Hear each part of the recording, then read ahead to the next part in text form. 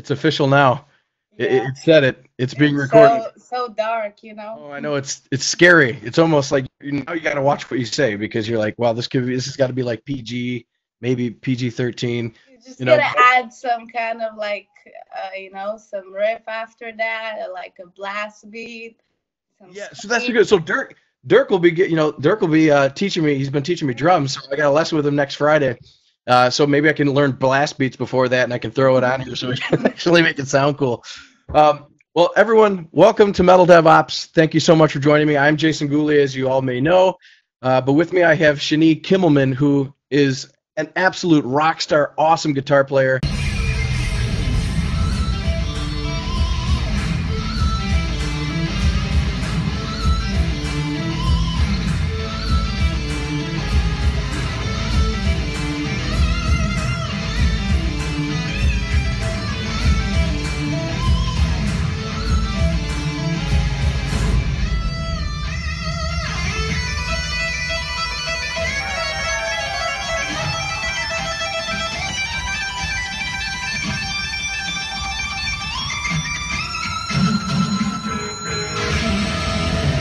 And I could aspire to be just half as good as she is, and I'd be, even then, I'd be so happy, right? But tell me a little bit about yourself. Tell me about what you're doing and what you're just doing before. Obviously, we're in the middle, for when everybody's watching this, we're in the middle of this whole COVID-19 lockdown quarantine thing going on in 2020 here. But hoping that that gets lifted soon and everybody stays healthy. But tell me about what you've been doing before that, and we'll just go from there.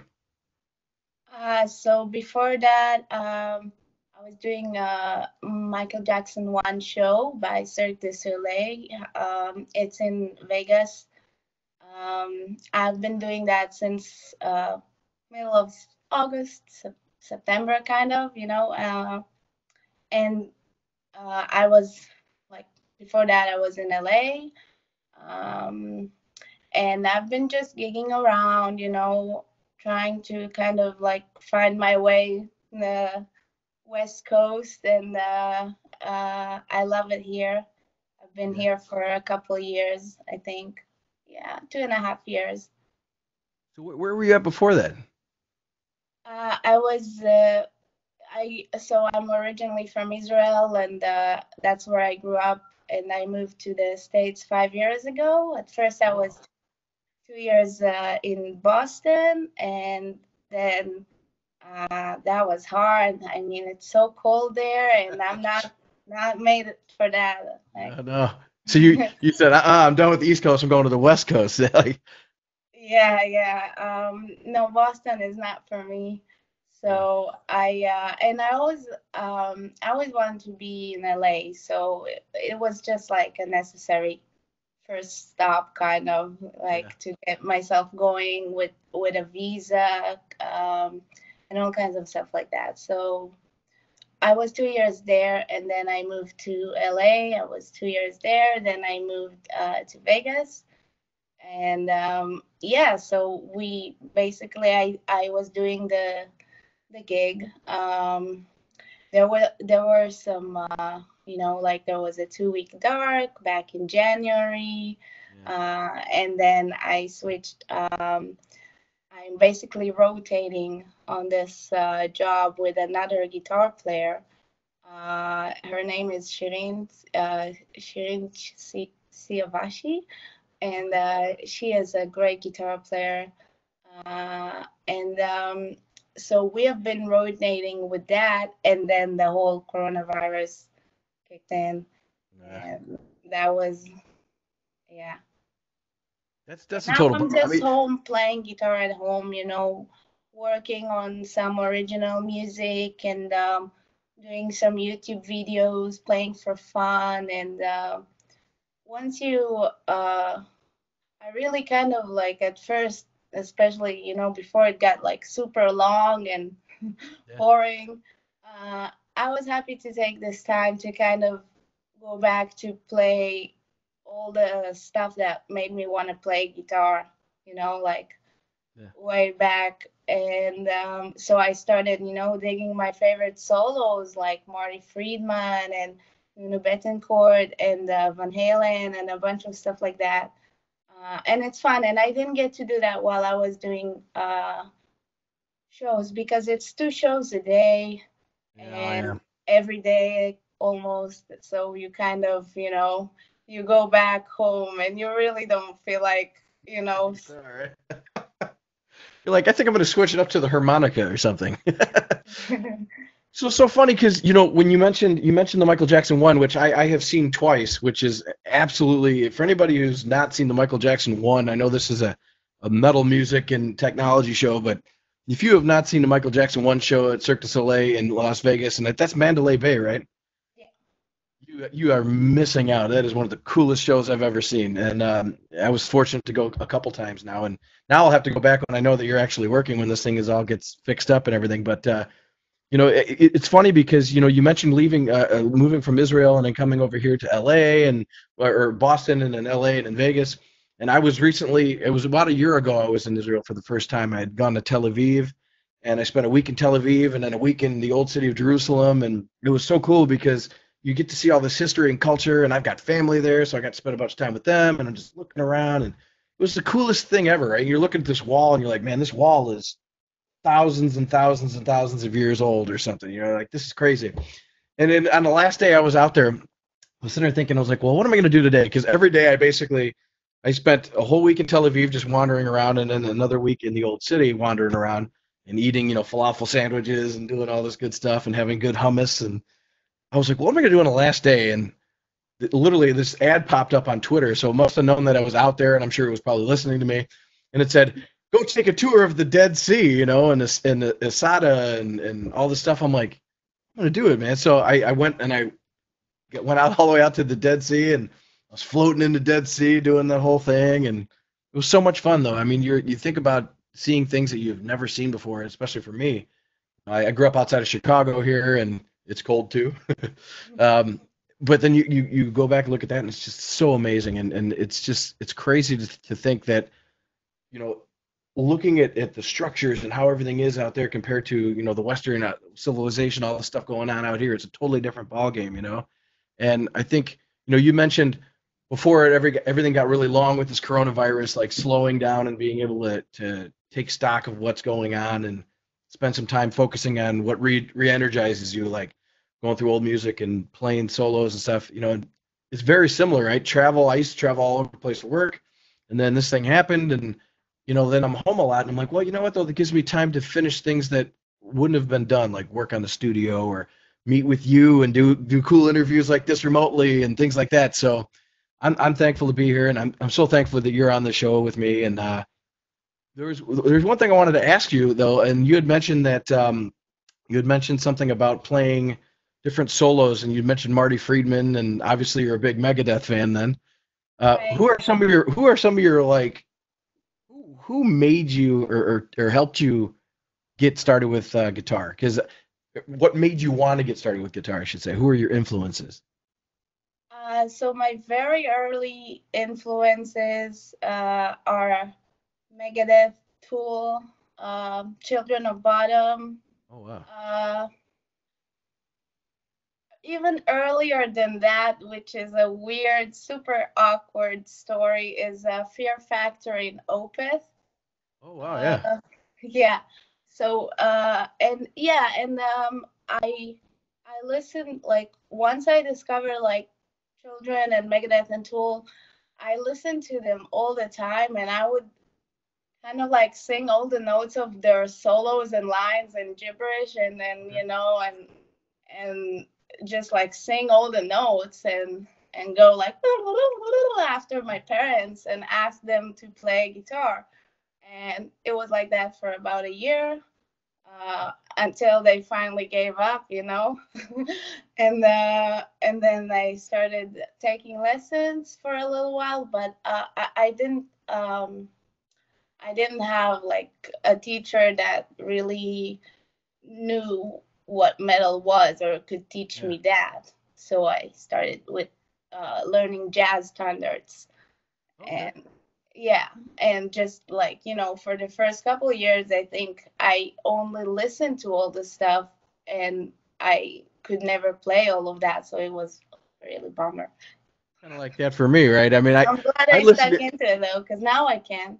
I listen to you play, and I listen to obviously the guys from Megadeth and all these different bands, and I'm like, there's some things I can play, but then I get lost. You know, one of the things that I was never trained, I kind of just started playing by ear and tablature and everything. And over the years, one of the things now that have a recording studio and I start doing things like trying to record and write music, you know, that's where theory really does kick in. Like I really needed some theory lessons on how some of this stuff even works or clicks together. And I don't know. I look at how you guys play, and I'm like, I don't even know how you know, Dave Mustaine's out there just going crazy. I'm like, how do you how you know?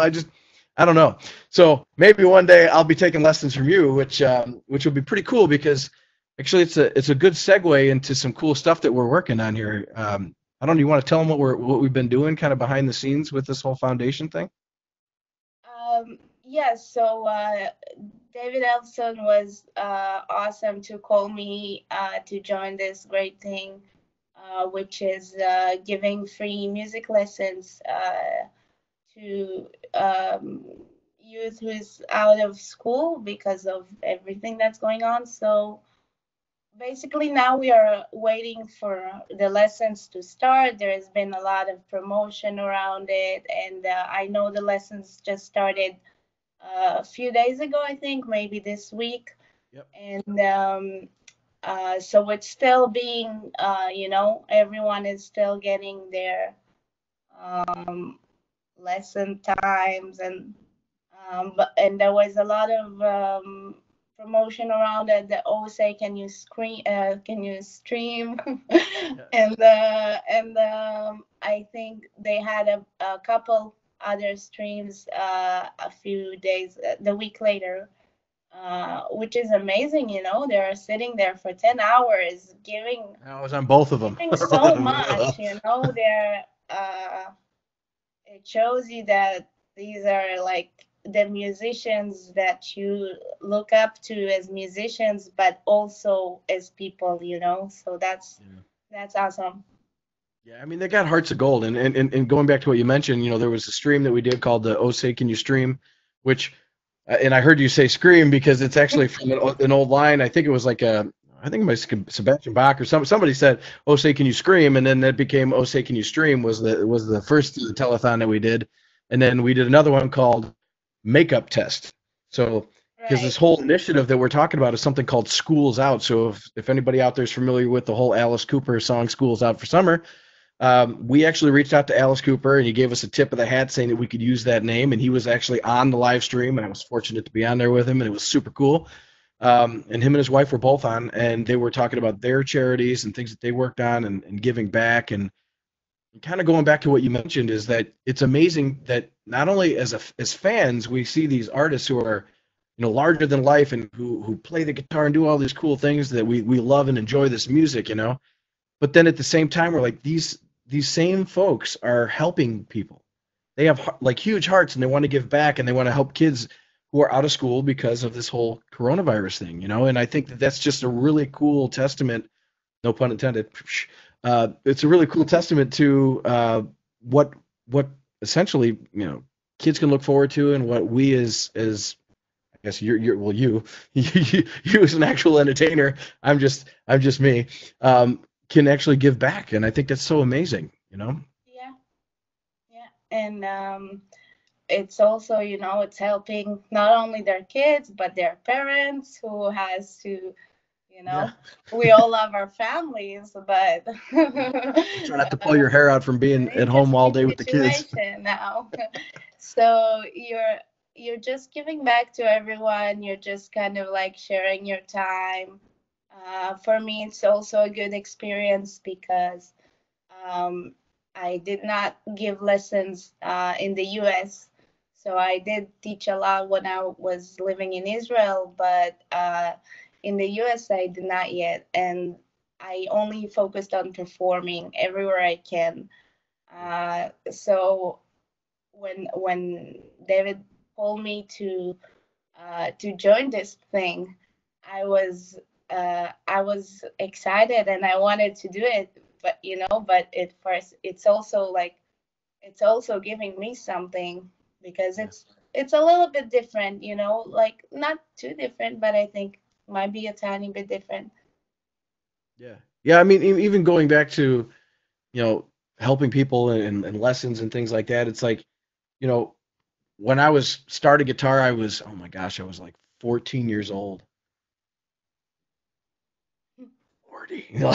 So I started guitar and, you know, and I'll never forget, you know, I was like listening to jamming out to Metallica, Slayer, Megadeth, Anthrax, all the big four, Pantera, and I could never really play any of it. You know, I was learning, I was getting, you know, starting off. I started off with a Fender Stratocaster with this little itty bitty crate amp, and it sounded absolutely horrible. And the distortion didn't work very well. And like every time, like, how come I can't make it sound like that? You know, like what I'm listening to. And large part of it was because I wasn't good at the guitar. The other part of it was because I didn't have the right gear.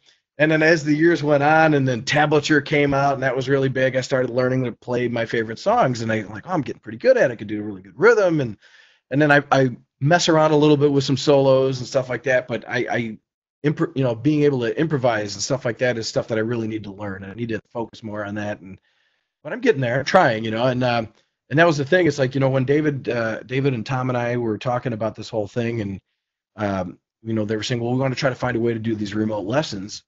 And I'm like, well, I work at Cisco. We have Webex. Let's figure out something there, right? See, maybe we can do This something is with, great. This is so yeah. convenient. I mean, Yeah, I mean, and you're on your phone right now, which is amazing. So just to everybody who's watching, Shani's on her phone, but at the same time, I'm on my laptop, and then as we're going to be giving lessons and stuff like that, there's like I'm looking up because I have the a big 55-inch, you know, touch screen WebEx board sitting in front of me, and there's like these units you can get, and it all ties in together with WebEx, and I was actually able to work with Cisco to get a grant for the David Ellefson Youth Music Foundation, and literally from soup to nuts, it was probably like 2.5 weeks, maybe 3 weeks total from having the idea, talking to Cisco, and having a grant completely signed and formed, right? Which is completely amazing because we're talking about the largest networking company in the world, and for them to do something that quick to help give back is just a testament to the culture of this company, you know. And I mean, I'm happy to see that you know, not only yourself, but other folks and artists are kind of taking care of themselves. And you know, we talked to Kiko the other day, and he's out in Finland, and you know, he was playing the guitar and doing stuff in Finland. You were on, I think, that same call at the same time, and right? Yes. you're thinking about this, and it's like everybody's spread out all over the place, but we're all kind of in this thing together. And I think that Yeah. doing things like this really resonate, you know, not only with kids, but like you mentioned, the parents, and being able to have you know, their kids happy, but then also a break from the norm of what the new norm is called, is sitting at home in a corner, like, what are you doing, you know? So so tell me, now you're living in Las Vegas, and now you're playing the guitar for Michael Jackson 1 and Cirque du Soleil, and you mentioned earlier that you're doing some original music. So what's going on with that? Yeah. So I have I don't know. I've been messing for like a really long time. Uh, I've been messing with like some synths and program and I've been recording guitar and kind of like making my my own music, and I released an EP with 3 tracks. I think Yes. 2 years ago. Yeah, yeah, almost. What is the name of that EP? It's called Escape Velocity. Okay. And so it has 3 tracks, and it's I kind of finished that in LA right after I got out of Berkeley, and I did everything at home. I had absolutely no budget, like at all. I recorded some of the guitars at the Berkeley studios, Nice. and which was awesome, because it's amazing facilities Berkeley, you know. they have there, and you get to work with gear that you would never have access to Sure. unless you have some coins in your pocket, Yeah, and yeah. then No doubt. And so yeah, so everything I did pretty much like by myself. My ex-boyfriend David Mihalevich, he mixed it, and he also wrote the drums.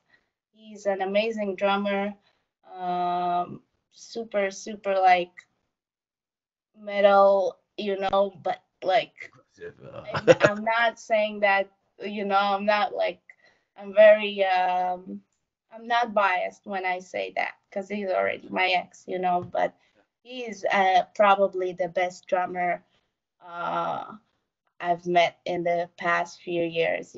That's awesome. So is Um, he still in LA then? no, he is in Europe. Okay. So he mixed it, and it was mastered by Mo Applebaum, who is a mastering engineer in LA. Okay. He mastered some Yes and some Fake No More and some I mean, the name other. sounds very familiar. I think I might have heard of him. Yeah, and he worked with David too, I think, at some point Maybe that's with why. something.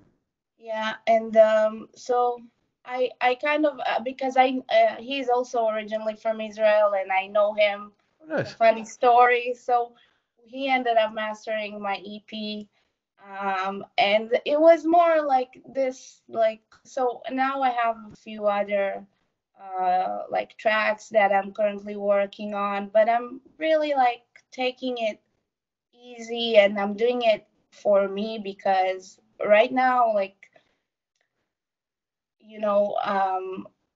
I don't know. I mean, I'm pretty much doing that for me. So I have my music, so I can Sure. like translate what's in my head to, to some kind of like form of media, the way I want it. And but I'm not doing it for like, okay, I'm gonna start like releasing my music so that I get a lot of fans and people like to listen to it. It's just like I'm doing that when it's done, I put it out. So when I had 3 tracks, I put an EP, but I would like to make an album. That'd be Uh, awesome. yeah. 'Cause I've heard you play, and I've seen videos on YouTube, and I've seen different things around, and that it unbelievable, right? So to me, I'm like an album would be Yeah, pretty cool. So I've got to get the EP. I'm surprised I didn't know about the EP. So yeah, I've got I'll to work send it that. to you. I'll I got to send it work to into you. getting that thing and I'll do a little. I'm sure it's on iTunes and all that Yeah, good it's stuff. everywhere. Yeah, Okay. it's everywhere. And Cool. it's kind of like video game music with some metal guitars and some tapping and like, pretty synths in the background with some, jazzy chords that I have. I have no idea like what what chords there are. That's Or but hey, I like, mean, well, you so mentioned video when game I music. write it, I just write it, and I don't really look into. Um, when I was writing that, I was working into the piano roll Okay, yeah. with the trackpad, so I had no keyboard, no nothing. So Are you serious? track. Trackpad? So Oh my so I have gosh. no idea what I wrote, like as far as the notes. I also short-sighted, so I don't everything like got blurry with all those lines and squares and the piano roll. Yeah. Yeah, I have no idea what notes they are. It's so funny because you mentioned I mentioned doing some theory, right, and trying to learn some theory, but you also mentioned going to Berkeley, and I don't know what it is, but like my Facebook keeps blowing up about Berkeley Online now, so you can attend Berkeley Online and actually get a degree in playing the guitar or piano or music production and I don't know why, but for some reason that like fascinates me. I mean, I'm like, man, that sounds really, really neat. I wonder if I could take some night classes just for music, production or guitar. I mean, I think it would be pretty awesome. And it just goes to show you, like, you know, you hear major musicians like Dave Mustaine himself says, I'm not a theory guy. One of the greatest guitar players I've ever met, you know what I mean? But I'm not a theory person. And it's interesting, like, how people you can play, but you don't necessarily need to know what all the notes are, and it's the fifth or the seventh or the diminished and all this other stuff to be able to have an awesome sound that people would enjoy. So, I I mean, The piano roll is a key example of that, right? Like, I have no idea. Click, click, click, click, click. That sounds good. Yeah, for me, it's like kind of guitar and music theory is kind of two separate things because, um, first of all, I knew music theory before I knew guitar. Yeah, And so it's kind of weird, you know, it's really weird to, but, technically I start like, as far as learning how to play, I started from scratch. And I think like I know a lot of music theory, and if you give me some like I don't know jazz tune and tell me like analyze the chords and or if I listen to something, I can tell you like what are all the chords and all the stuff, but I don't use it. Like it's in the back of my head somewhere, but I don't sure. feel like I'm using it while I'm creating or while I'm. Right. I think at Berkeley, I learned mostly everything that's related to sound engineering. Oh, Uh, nice. Okay, that's because cool. I already tested out of their music courses, like the core music, all the. I bet. Well, I'll just do all those courses real quick. Hold on. All right, next. Well, I was like, hey, I'm cold. I want to get to LA. Let me like test out of 2 years from this degree and do really the other 2 years really quick, no breaks, no rest semesters, no nothing, and just got out of there. Dude, that's awesome though. I mean, and how was you like Berkeley? It seemed like a pretty good. I mean, obviously, it's like the premier place to go for music, you know. It's an amazing place. I'm also very grateful for them, for everything, that they gave me. I learned so much about recording and producing and a lot of theory behind like sound when I was there.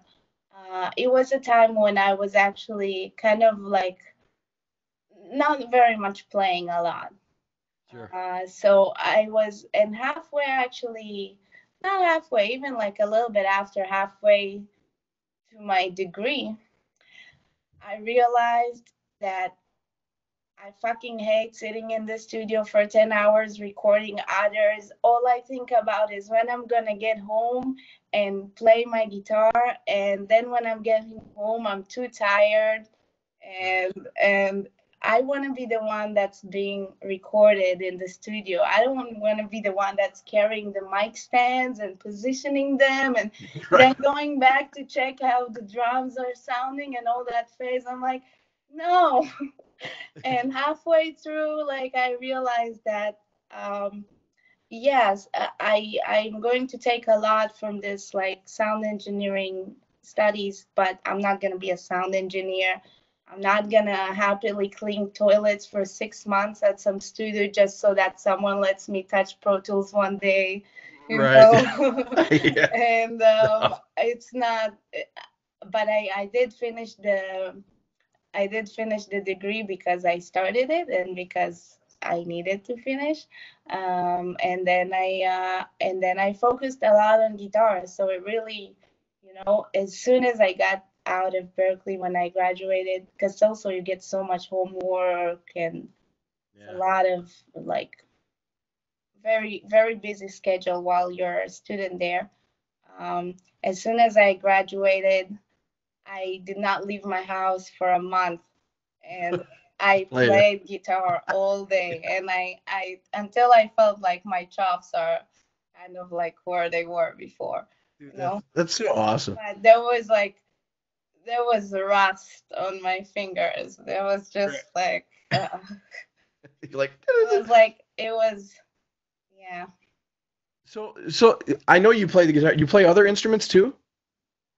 No, no. I played saxophone when I was 7 Okay. for 3 years, and I didn't play any other instrument. Um, yeah. See, see, and that's the thing. It's like I play a little drums. I mean, I'm not very good at it. I play some drums. I'm just starting to learn some piano because I'm trying to put together the theory piece of all this stuff for the guitar. Then I play the guitar, more rhythm than lead, that's for sure. But it's one of those things where it's like, I find that I almost have too many hobbies. Like I need to like narrow in and focus on the one and just, all right, it's gonna be guitar. I need to just keep on focusing on the guitar, but it just doesn't ever seem to work that way. And so you're an Ibanez person, right? I Yeah, mean, you that was it a Steve Vai that I see you play all the time? yeah, that's my guitar. Gorgeous guitar, the white one. Yes, yes, that's my baby. Uh, for the past, like, I don't know, 14 years, I think. Oh It wow. goes everywhere with me, and it's pretty much the only instrument I played. I had my first guitar was chord G. Okay. My first ever guitar was a chord G. I had it for a year. And then I got this guitar, the Ibanez Gem. And then I just like played on that one ever since. And when I got to Boston, I came across another guitar and I bought it and modded it. It's also an Ibanez. And so now I have two guitars, but I couldn't like collect a lot of gear once I moved to the US because I was moving so often, and Sure. and if it can go on a plane with me and plus two like overweight suitcases, then it's not coming. Sorry. Right. you know. No, I know how that goes. Well now, because Kiko's a big Ibanez. He's sponsored and endorsed by Ibanez, and I don't know, maybe you'll be going down that path here pretty soon. I wish I would like be like a life goal to get endorsed by Ibanez, and I think you gotta have a lot behind you you know to get an endorsement because Also, maybe even a lot in front of you because it seems like you're working on a lot of really, really things that and my mom always used to say, you are who you associate with, which could be good and bad, I guess, depending on who you associate with. But when you're doing things like what we're talking about and giving back and playing with some of the biggest rock stars in the world, and Michael Jackson is not. I mean, he was the king of pop, right? So playing any of the Michael Jackson stuff is huge. And then for Cirque du Soleil in Vegas and all these things that you got going on, you never know. yeah, You might be yeah. closer to it than you think. I wish, So I wish, but that's something I'm like definitely waiting for and like down to work hard for. I had, I think, one or two offers for endorsement by other brands, and I was not taking it because I'm like, I'd rather wait, for my like Prince Charming. right now I'm with you. So that's all I got to do is just be like, hey, Ibanez, because they all came over and offered me blah blah blah. So there you go. You use that to your advantage, and then you get your Ibanez endorsement. So one last thing before I let you go, because I know you're busy, and I do appreciate everything you've been doing, and I know we'll be Thanks getting for together. calling me in. That's so awesome, chatting. No, this is amazing, and one thing that I want to ask was that we'll be doing these lessons here via Webex here pretty soon, and you'll be giving lessons to a whole bunch of different kids out there, and for Right. everybody who does, you essentially, if you're a kid, or they call it a kid, a child or children under the age of 18 can sign up at EllefsonYouthMusicFoundation.org and get put into the roster for being able to get lessons from your favorite rock star, right? So, I mean, how cool is that? And for everybody who's not familiar with that website, please check that out. Also, I wanted to see if you had any social media that you wanted to talk about and plug, and how would people get a hold of you, and if they wanted to follow you or check out your YouTube channel, or even the Michael Jackson show and all of that. So for my social media, you can search me at Shani.Kimelman on Instagram and Facebook. On YouTube, it's Shani Banez. Okay, so And even this. Oh, that's right. I forgot you told me that. That's a perfect segue into that, from the Ibanez conversation. Yep. So, Shanibanes. yeah, so that's like basically connecting my last letter of my name with the first letter of Ibanez. And I made it up when I was 15 and could never get rid of it later because you cannot change your username on YouTube apparently. So Yeah, not without starting over, right? so, Um, but I'm fine with that. It's okay. So hey, that's YouTube, Shani Ibanez, and then um, yeah. So that's pretty much it. And you can find my EP on all the platforms if you search Escape Velocity, or if you search my name. And that's it. I think like Spotify, iTunes, YouTube. You can get it on CD Baby, or but it's also available for free streaming. Yeah, so I just put it out there. well, Shanibanes. But you know what? Now there's a bigger reason that they have to endorse you, right? Because I mean, your YouTube channel name, come on, it includes it.